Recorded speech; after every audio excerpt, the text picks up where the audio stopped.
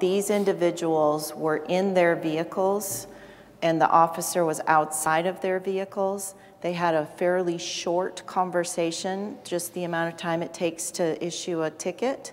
And so that was deemed low or negligible risk. There is nothing that those individuals need to do differently. They do not need to self-quarantine. We're reminding those individuals what signs and symptoms to look for, since COVID-19 is now throughout our community. And we are giving them the hotline number to call if they have more questions.